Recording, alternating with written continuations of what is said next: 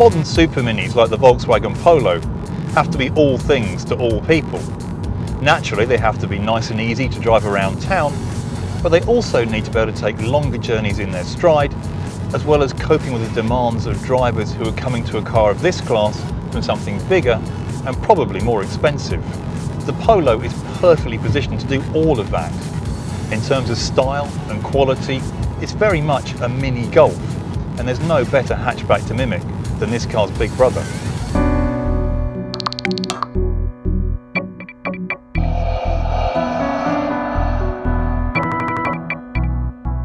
You only have to look at the Polo for a second to realise that it's a Volkswagen.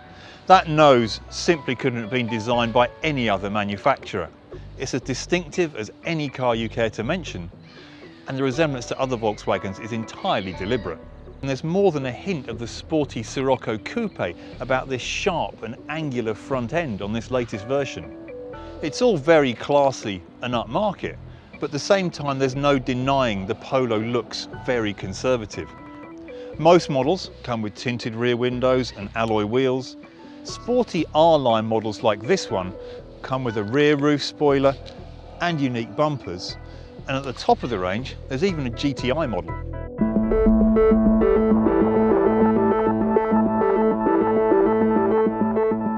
The Polo's cabin follows very much the same theme as the exterior.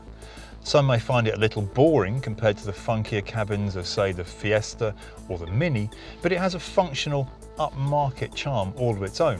Where it really scores over its rivals is that it's a very grown-up supermini, and it feels like a much bigger, more expensive car than it actually is. Everything is built from really high-quality materials, and unlike in some rivals, there's excellent attention to detail throughout the cabin. The black dials with white graphics are simple but attractive, and it's the same with the layout of the controls on the dashboard. Plus, you can also have big car features like a digital radio and climate control.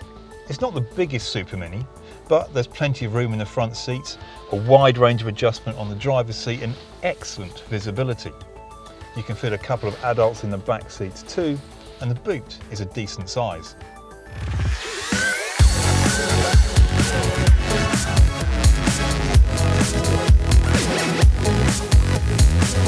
Whereas the Fiesta and the Mini impress with the sporty way they drive, the Polo has altogether different strengths. Comfort and refinement are what it does best, and frankly it does them better than almost any other rival. The suspension will smooth out all but the very worst lumps and bumps, and although purists will complain that the steering is a little bit light, that does at least make the car easy to drive around town and simple to slot into tight parking spaces. There are several engines to choose from, but we'd advise you to steer clear of the most basic ones, as they're really only strong enough to get you around town. If you regularly need to hit the highways, the 1.4 petrol is a perfectly good all-rounder. The 1.2 TSI is a little cracker, and the 1.4 Blue GT, which has cylinder deactivation technology, successfully balances performance and economy. It's all too easy to overlook the Volkswagen Polo. It's not the most exciting supermini to drive, and it's certainly not the most fashionable thing to look at. But in many ways, it's the very best car in its class.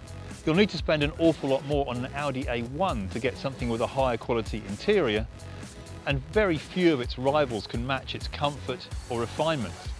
It's a thoroughly desirable little thing, and if you're in the market for a supermini, it's definitely worth considering.